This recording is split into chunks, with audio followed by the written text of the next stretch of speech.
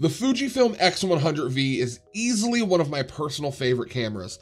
If you know anything about this camera, you know that the photos that it is capable of taking are breathtaking. There is life and movement into the photos. They almost have a soul in every single photo that you take. And I just adore this camera. But unfortunately, the app, the online experience, specifically the Fujifilm Camera Mode app, is hot garbage. And I think Fujifilm finally recognized it and changed it for us.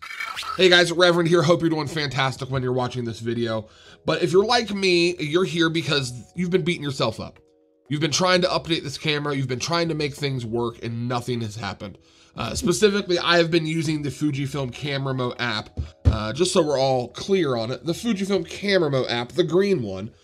If you've been using that app, you might have experienced the same thing I have, which is it's just not working anymore. You can't get your photos to transfer. You can't do live view. You can't do anything. And in the case of this camera, you also cannot update the firmware of your camera. Now that was a big issue for me at first because that's all I have ever done is wirelessly communicate with this camera to my phone. So when I spent literally 6 to 7 hours trying to get my camera to connect, I was ready to throw this thing across the room. That is until, of course, I got online and I saw that the new firmware was very easy to download. Here's how we're gonna do it. You're simply gonna go to Fujifilm's website. I'll have the exact link below in the description of this video.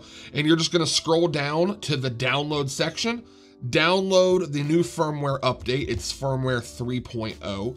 And you're going to insert a blank SD card that is formatted to your camera. And you're simply going to drag and drop the firmware onto the SD card, then eject the SD card and put it in your camera. Once you have the SD card in your camera, this is really simple. You're just going to hold down the display and back button right here while turning on the camera. And you're gonna get a menu pop up just like this. Might look a little different. It'll tell you the version of firmware that is on your camera.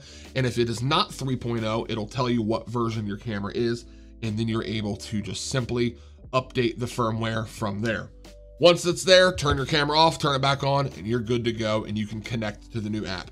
Now, I wanted to do this properly, and I wanted to do this live for you all right now, and that is that I am not turned on the camera, and it is not open on my phone, and I want to show you how nice and easy this works comparative to the other app, because if you've used the other app, you know the headache that it is.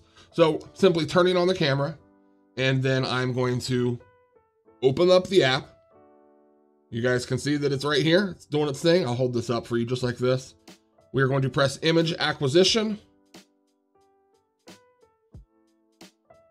It is asking me if I want to join Wi-Fi. I'm going to press join. And just like that, we're connected. These are photos that I took earlier today. You can see me scroll through there. But also my favorite thing, I'll put this down. My favorite thing is just being able to go to the live view section now. And all of a sudden my camera is ready to go. And you guys can see what I'm doing. Don't look at all those icons on my screen. Jeez, old Pete. But yeah, it really was as simple as that. And I hope that you are not spending the 8 hours that I did trying to wirelessly connect and just do the old fashioned route. Put the SD card in, put it in your camera, update the firmware. It is simple and it is so much better. Anyways, that's all I have for you today. Guys, my name is Reverend and I'll see you all in the next one.